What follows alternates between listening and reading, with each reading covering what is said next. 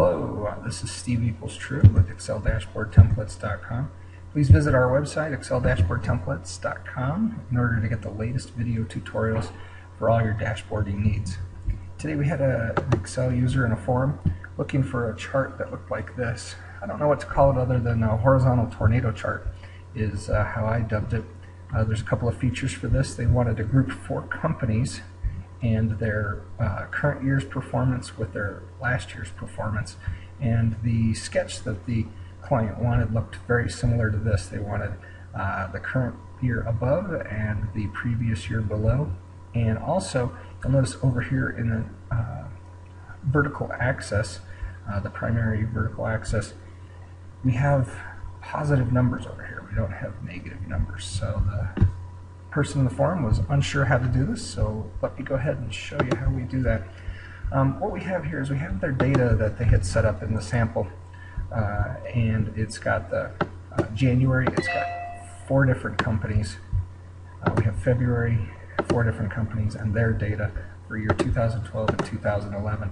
Not sure if they knew how to set up the data right, so that was the first step in this process. Is what we're going to do is we're going to put in January here first.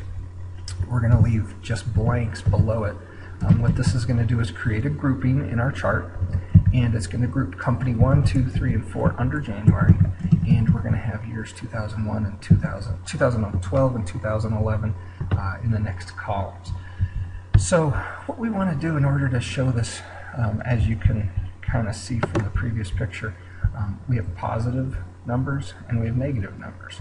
So that's really how we want to set this up. But most of the times you're not having negative sales, you're having positive sales.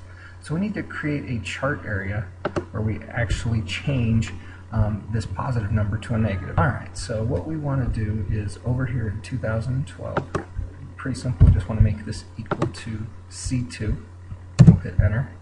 And over here in I2, we want this to equal the negative value of D2. And I'm going to highlight both of those regions, and we're going to copy this down. Now I'm going to copy it all the way down, and I'm going to come back in here and delete the places where we won't have data. The reason I've got these lines in here are because we want to show this as a grouped chart when we do it in Excel. So I'm going to highlight from F1 down to F15, or I'm sorry, I15. I'm going to go up to my insert ribbon. I'm going to do a 2D column chart, which is right there. Click on OK. Now this is getting us close to what we want. You can see here from the sample. This has company 1, company 2, 3, and 4 in January. It has the grouping as well, and they're just offset a little bit. And so what we want to do is we want to right-click on the prior year series. We want to format the data series.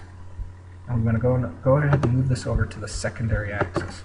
Now, whoa, that doesn't look like what we were wanting to do. It's because it's put that secondary axis up here at the top for the negative numbers, and you can see they're negative over here.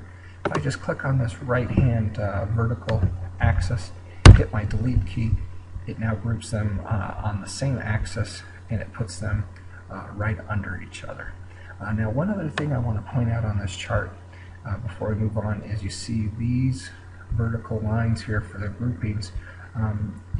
What I did to do that is there is a space right over here, and if I hit the delete key on each one of those spaces, you'll see that line isn't grouped. It knows when the next one starts, but it didn't know where the previous one ended, even though we have a blank row in there. So if you come in here on the F column and do a space, you'll see it added that right there. We come down here right before March, we do a space. It thinks that that's a new grouping, however it has no data, so it makes that line a little longer, and I like it just to make it group those sections a little more.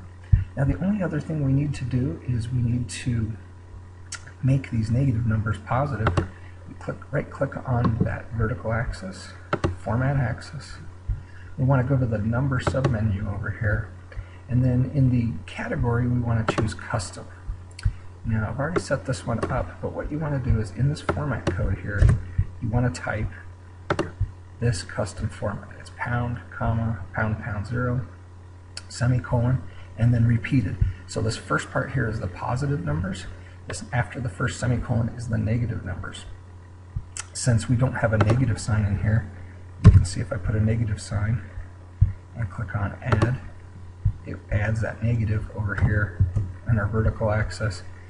If I come back in here and I get rid of it, click on add, you'll see that it gets rid of the negatives numbers sign for the negative values in the vertical axis. So there we have it, a couple of neat little tricks. Please don't forget to visit my blog, exceldashboardtemplates.com. Sign up as a user and we'll get you some great discounts on some future products that are coming out, as well as you'll get the latest video and sample tutorials for your Excel dashboards. Thanks again. This is Steve True from exceldashboardtemplates.com.